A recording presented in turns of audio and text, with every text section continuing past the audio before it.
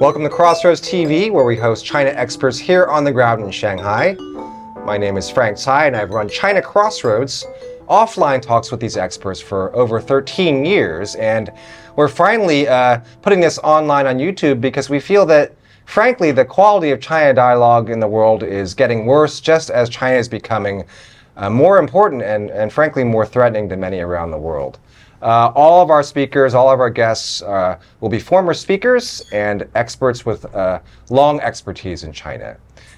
First, let's welcome our co-host, Sven Agton, prominent business person here in Shanghai, also the author of Adventures in China's Economy. Really happy to be welcoming our guest, Bøgh Hansen, who is the director of Sense China, almost 20-year veteran of China and author of Asia's Trade Routes.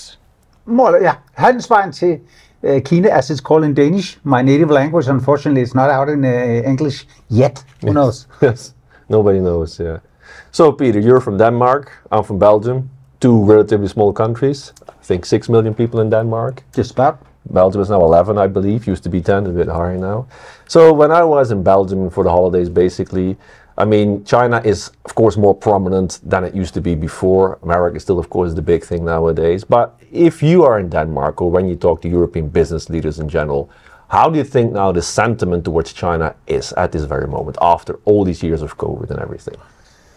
Well, in a word, negative, but within relative terms, not as negative as in America, for instance, but definitely more negative than it was before all these things started.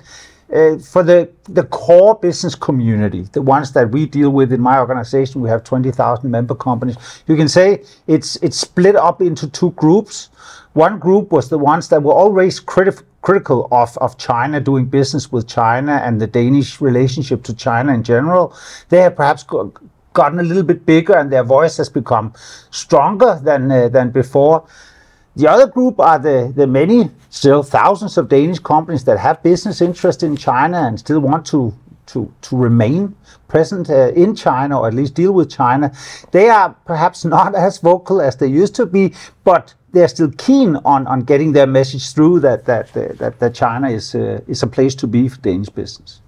Is it then very true, because that's what I sometimes notice, that it used to be that China was less sensitive in many ways, not so much more sensitive, of course, that I think still many business people still want to come to China, and they still need to meet the first foreign company who says, I don't want to go to China. They just don't say it anymore. Well, I think they do, but there's also a reality that these few years and all the geopolitical tensions and of course some other developments have put a pressure on some companies that would like to be in China but perhaps now feel China is no longer for them. We can see that there is suddenly being a partition between larger companies and small and medium-sized enterprises from Denmark, and that gap may be expanding, or I think it surely will be. The SMEs have a tough time in China, and they are afraid that they will have an even tougher time.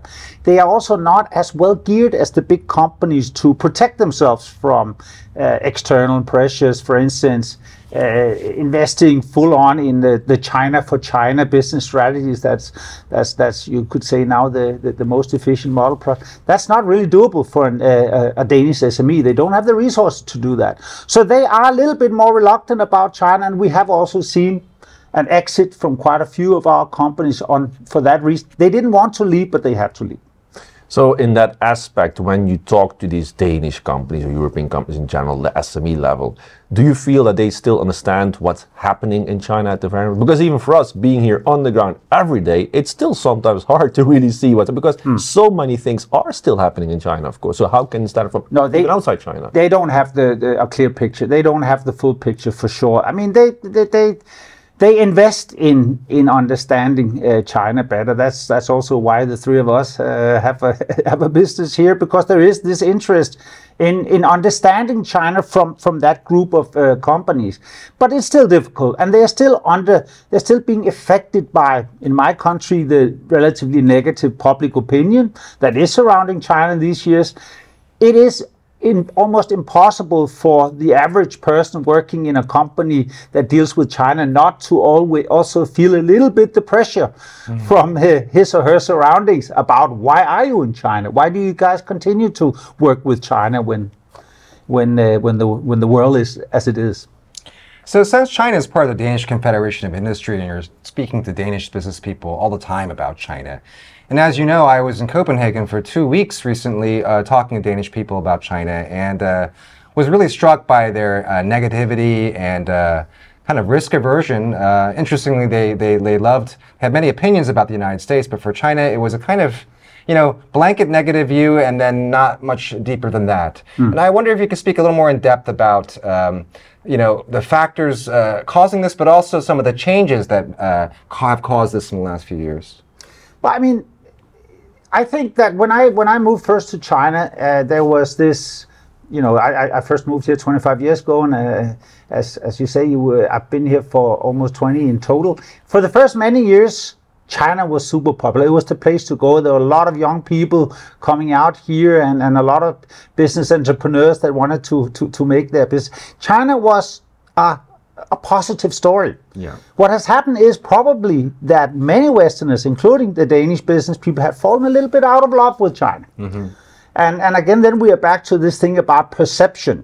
The perception in the Danish public opinion is that China is not a good place, and the Chinese leadership are not good people or whatever. Right. And that sort of has a spillover effect also on the business community and on the potential people who potentially would like to invest and who's still interested in China. Perhaps they are a little bit more risk averse and not going to do that. That is the current situation. It can change for sure. Yeah. But that is the current situation as I see it. So when you're talking to your members, I mean, what kind of arguments, what kind of points do you make to try to help them understand the reality of China? Just as an aside, none of us are saying that we love the regime here, but that's separate, from business very often in China. So how do you make those points to your members? Facts, facts, facts. We actually, every time there is a discussion in Danish media and public opinion about the Danish business potential or the business community's potential in China, we actually try to bring the facts to the table. China is now Denmark's 5th largest export market. It's a massive, obviously, supply chain destination for many Danish companies. And in also many other ways, China is deeply integrated in the Danish economy. We have numbers and statistics and data on how deeply integrated. We know the job creation that China brings to Denmark. And we try to present those facts in a clear and objective way to whoever we speak to, so that it's not only the emotional part of the discussion that's winning the argument. So facts, and it does have an effect. There are many that, after hearing what is it actually that China means to the Danish economy, perhaps also becomes a little bit more nuanced and balanced in their opinions. Well, you spoke for us last year about decoupling and de-risking China and Europe. And, when I was in Copenhagen, part of our workshop was to give a scenario. What if there's a China-US conflict about Taiwan? For example, sanctions against China because of a blockade or even worse measures. And when I spoke to the business people in Denmark, I was saying, well, you better prepare for this, because even if there are great prospects or underappreciated prospects for China business, there's always that looming risk that we could have this big geopolitical crisis. And, to my mind, very likely Denmark's going to also sanction China if America applies that pressure. So how do you speak about that big geopolitical risk? But we try to speak about it openly and of course also get some feedback from the companies. Is there a plan B? Is there a contingency plan to your investment? This whole China plus one strategy, how much does that mean in reality for you? Are you trying to reduce dependency on China, or is it simply just to expand your markets or whatever is it? So the discussion is there. We try to talk about it on again based on the basic facts, whether or not that it's actually having an impact on our target group, which means our members. Right. Well, I can't say for sure. Mm-hmm. Do you think then that this kind of what the European Union says or what the European Chamber of Commerce says, we need to de-risk, but we're not leaving China. Now, we've been in China for a long time, 20 years, you've been there 20 years also. I think China is a country where you have to be very realistic about things. Ideology is not always at first, it's more about realism in this country. Yeah. If you tell to a Chinese, well, you should do this, this, and this, but yeah, we're not leaving anyway, what message do you then really give to the Chinese? In my opinion, it's like, well, would we change because you're not leaving anyway? But is that still the case? I would have agreed with you until recently. But I do feel that the pressures are mounting. I mean, even the European Union, who is notoriously unwilling to set what they call red lines, have now established a bunch of red lines when it comes to China and say, if this is crossed, then we have to, do something about it. And what we do about it could be quite could be quite critical for European business, simply because it's a question of our own survival, it's a question of our own morals, values, ethics, and all these things. Now, this actually, I feel, is the meaning of this is getting a little bit more profound than it was before, where it was basically just talk. But I do think that the times are changing. I do think that some of the pressures that are being added to China from the Western world is more sincere. Taiwan is a big part of that, because 2 years ago, none of us thought that Russia would ever invade Ukraine. It happened, and what was the immediate consequence for the business community? Loss and loss of money. I mean, Danish companies have lost a lot of money in Russia because they've been forced out of there. And could the same happen in China? That's what we're all thinking now. Yeah, it could obviously happen. And what would that mean to our business? So that is definitely something that's on the mind of Danish companies. Yeah. So from their perspective, from these European or Danish companies, on the one hand, they say, okay, China, we need to de-risk at a very, very clear point. Then, of course, there's the Russia problem, which, of course, is very direct from with Europe, basically. Then, of course, you have a Trump who recently said, oh, well, if Europe gets attacked, we won't defend you. So it looks to me that Europe is being attacked from different sides. So how do they react? And I mean, in the end of the day, as a small country, as Belgium and Denmark, and as an SME, you need to sell your products, whatever you're selling, all over the world. You need to be friends with almost everybody. So how can you really manage all these risks at the moment? It's not only China, it's the whole world nowadays. I feel, and you being European can perhaps also recognize that. I feel that there is a renewed discussion of Europe having to step into character again. We've been under a lull for too many years. We have the protection, the military protection from America, and we only really have to focus on what's going on in our own little circle. We have so much. There are 28 member states in EU, and that's really enough for many of the companies and people. That's the focus. Now it's like, okay, we're being pushed into taking some action, even on the military side, and the Trump factor is big. China is not a big factor in that, because at the end of the day, not a lot of people actually think that China is a threat to Denmark or Europe in the way. Trump factor is one. Can we rely on US support if something happens? And then, of course, Russia is the major threat in this respect. There is a war in Europe right now. It could expand. We don't know what's going to happen. Can we even protect ourselves? So there's been a change of mind that I think will probably get stronger going forward. Do the Danish companies think that, of course, nowadays there's the whole story about the Chinese electrical vehicle manufacturers going to Europe and selling the cars there, and of course it's on the rise and everything. We see Volkswagen and Stellantis who have to buy into Chinese technology even to catch up now with this new trend. And China was the biggest car market in the world. I think Volkswagen sold 40% of their cars in China. And I've asked the question before to other people. They have missed out on that, obviously. They have to catch up. So technologically, China is in many ways competing with Europe. Not talking about war, political, whatever, it's technology. How do Danish companies look at that? Do they feel like, Jesus, we have to step it up here, or like, well, it's still far away? Well, now Denmark is not really a big player in the car industry. We don't have our own brands. But if you take it in broader terms, I think what's happening in the car industry right now is pretty interesting on both sides. I mean, years ago, China invested big time in becoming the new Korea or Japan in the car getting a global standing in the car industry the same way that the neighbor countries did. That was a complete failure. There are almost no Chinese brands that have traditional Chinese brands that have actually made it into the global markets. They revised their way of thinking, and now they said, okay, if we can't have cars 1.0, then we're going to be the leader in car 2.0, and for sure there's a lot of government backing to that.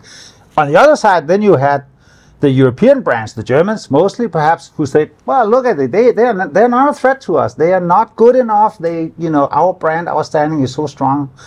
And perhaps that's why they have not really invested in the 2.0 part of the car industry. They could catch up quickly, and I think we should not be too scared of seeing the European car industry completely suddenly disappear. There are some pretty strong brands there. There are a lot of car Europeans and people elsewhere in the world that are still pretty tied to those brands. So, but they got to catch up. They have to find a way to deal with the Chinese on the EV side. The Economist had a whole briefing, like a 10-page briefing on just this issue just yesterday. And I'm always surprised, so China is the world's largest car manufacturer, exporter, but it's never mentioned in these articles that, a lot of these are Western branded car brands, and the Chinese brands themselves, it's not going to be more than half of the exports from China. Very interesting the way the media works when it reports on China. Sure. No, I agree. But again, it's the way it's being presented is, of course, the Chinese car makers and car brands are going to take over our pillar industry, our number one pillar industry. Right. And they're gonna. We're not gonna. If we want a car, it has to be a Chinese car in the future. That is a good story from a media perspective. So for sure, that's being pushed a lot. But obviously, the reality is a lot more balanced than that. Yeah. We're very conscious of the fact that we've been here in China a long time. So that's 20 years for Peter, 15 for me, and 20 for Sven. It's 55 years. And so, we like to think that we therefore have insight because we have such experience. Now, some others may say that we're too bought in and we're too close to the subject and can't see China objectively. I think the two of us have had that accusation before. I mean, I wonder what people say, what you say to people who think that you've been here too long or have too much expertise here. Peter, do you suffer from the Stockholm syndrome? Are you paid by the CCP? That is exactly what I hear from time. So why are you always defending China? Are you? Have you been there too long? Are you on the payroll? Are you seeing it from a rational perspective? Yes, right. I haven't gotten the one. Are you actually on the payroll of the Chinese? I had it once. Not that far. I had it once. I did say, I wish I was on the payroll. Yeah, exactly. No, but I agree with you. I mean, there's a lot of a growing suspicion around why are you there? And are you actually balanced yourself when you talk about China, or are you under the impact of what you hear and what you learn from the Chinese side? Do you see the world as it is? And I think that's an interesting discussion, but because who knows? Perhaps we are as unbalanced that we sometimes feel that well, we all have an interest in China's business economy thriving because we work here, so that's one criticism you can level at us. But I think a lot of it's lack of nuance, right? I mean, there's the central government, there's the Shanghai government, there's local governments, there's foreign policy. All these things are different, right? And so you can feel, as we do, that there's a lot of dynamism in China, a lot of opportunities, while also criticizing other aspects of Chinese behavior. It's all consistent. We're just a little bit closer to the subject. Right? I think there's always one thing which always strikes me that consistently, I think that's changing now, consistent with the last 30 years, a lot of foreigners in general have always underestimated China. Or first we're going to manufacture by they can't produce good quality. And then the middle class came, but they're not sophisticated like us, right? And China innovation, they can't innovate like us, right? And every time China has stepped up the mark, and there they are. Absolutely. And do you think that in Europe they're now maybe they are really, So, I mean, the word I've heard the most the last few years is we have been naive about China. And that naivety both goes to the political side and to what China actually can achieve in terms of economic and technological progress. I think the reality has seeped in. China is a tough competitor. It's a systemic rival, as the European Union has now adopted. And in terms of that, it could also be a military threat in the future to our whole existence. All these things. I think that there's no more naivety going on there.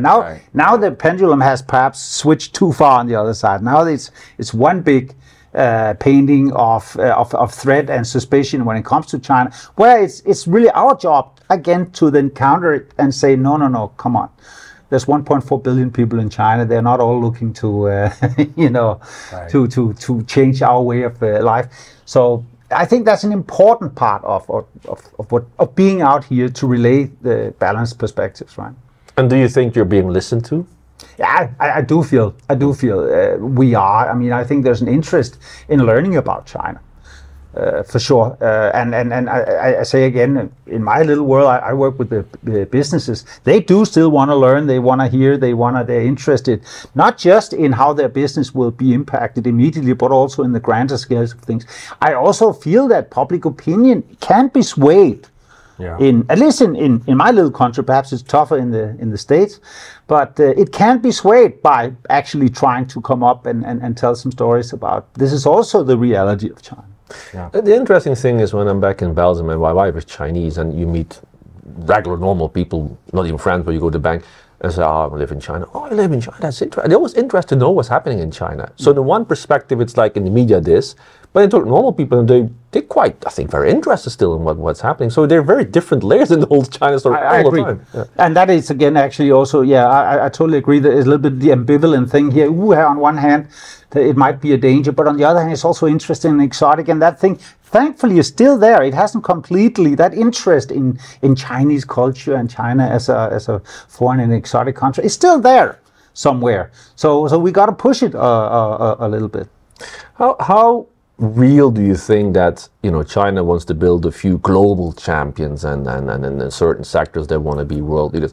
How real do you think they can really be that? Because in my opinion, first of all, many companies still have a kind of traditional roots, and very often the CEO and the top management does speak only Chinese often, so that's not really the language which can be done internationally. Very often they're also not that well internationally versed yet, although they might have good technology and innovation. So I mean, there's still many factors which actually I think block them to really become global players. In my opinion, I don't see them so quickly having a huge global impact, regionally for sure, but that's how I think about it. Yeah, I think you could be right, and I don't see a lot, except for the industry we just talked about before, the EV industry. Right. There's no doubt that the Chinese government and also local governments, now there isn't a province in China that doesn't have its own 3 or 4 EV brands that they want to push into. I mean, for sure, China has seen a window of opportunity here. It's an incredibly important industry with cluster formations that go through an entire national economy. And China has seen a way to be the market leader here, to be the future leader here. And some of these companies, XPeng, BYD, NIO, have probably also think, but could we be the number one of these market leaders? Could we be the new Volkswagen or BMW? It's definitely a reality. So, or definitely a possibility, right? So I think in the car EV industry, that could be Chinese global champions. Yeah. But does it then mean that Europe actually has to change its policy? Because now they say the European Union has started its investigation about whether the Chinese EV manufacturers have been state subsidized, right, basically. Now, I think it's quite well known that the German economy has also been state subsidized. And by the way, 1/3 of the European budget goes to the farm industry. So, I mean, I'm thinking, what's the difference? Didn't we just put the money in the wrong places in the past? Well, China has put it in the right place. Is that the conclusion? I think that there are some differences there when it comes to the way subsidies are being used in farming industry. It has mostly been to align the different member states because they are very different income levels. But there's double standards here because subsidies are used in the European industry. And the other double standard, which we also discussing a lot in Denmark, is it's all about green transition now. And we all want to make the world a greener place, and cars is part of that. If the Chinese has a lead in actually on the technology side, on the battery side, on doing it, should we not be allowed to import those Chinese cars that can make our roads and communities a little greener? Yeah. So there is that yeah, you can call it double standard, but it's being discussed out in the open for sure in many European countries. Yeah, this is a great discussion because it goes to the heart of a lot of issues about China, especially, I think, some misconceptions about China as well. So, does China have a different system, a different model of state planning and industrial development? Certainly. Is it a centralized one-party state? Certainly. That doesn't mean, though, that everything is, coordinated in a way that we fear, number one. Number two, if you look at China's brands abroad, the globalization of its companies, speaking to your point, Sven, I mean, China is behind South Korea, for example, at a similar stage of development with global brands around the world. So, in some ways, I think the Americans like to paint a picture of this coordinated, master plan of China taking over the world. But the last 20, 25 years haven't really borne that out. I mean, one example would just be aircraft manufacturers in China, which have gone nowhere, for example. So it's a complicated story, and there's truth to both sides. But I think this kind of nuance is very important. I agree, and just one comment there that I often also try to put in the discussion when we have this, You say the grand master plan. I totally agree. A lot of Westerners especially think there is some grand master plan where everybody's just pawns. And they don't understand that most things happen in China due to intense, extreme domestic competition. Right. And, the EV industry again. Why do Chinese brands have to sell their companies, overseas at dumped, subsidized prices? Because the domestic competition is killing a lot of them, right? So and that the same is true for several other industries, that the domestic competition in China is actually the main driver for many of these developments and policies that we see. It's a different model worth understanding. That's why we do this. Got to thank Peter for being our guest, online for the first time. And thanks again, Sven. You have any final thoughts or comments, Sven? One last question. This is a very open and difficult question. What is the future of the European-China business relationships? I think it's good. I think it's positive. I think we'll go through some tough years here, unless something very troubling happens on the political scene. I'm sure we'll find common ways again, because there is that interest. I think even the Europeans have now taken over this Chinese government's mantra: we may not have shared values, but we have common interests, so let's focus on them. You didn't hear that from European political leaders a few years ago, but now actually even the Danish Prime Minister has said something like that. And I think that's positive. In my analysis, you can look at some of this visa opening the European countries from China. I think China needs Europe more because America is definitely dead set on decoupling and reducing its reliance. So, I mean, China has to have advanced economy partners in the world, and I think it's advantageous now for Europe to be dealing with China. I think so too. I agree. Thank you very much, guys. Thank you. Thank you.